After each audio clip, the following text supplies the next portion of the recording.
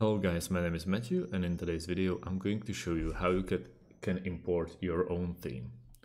First of all, as you can see, we are starting blank here with nothing else but the saying hello or the greetings. So what we want to do, if you want to add a theme, we want to go to the top corner where our themes are, and if you can't choose from any of those, you don't like them or you want to personalize your own, you have to go down and go into import theme. And now there are all the themes that you can use.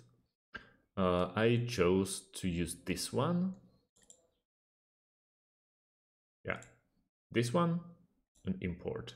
And as you can see, there's this theme that I used to work with. Very simple one.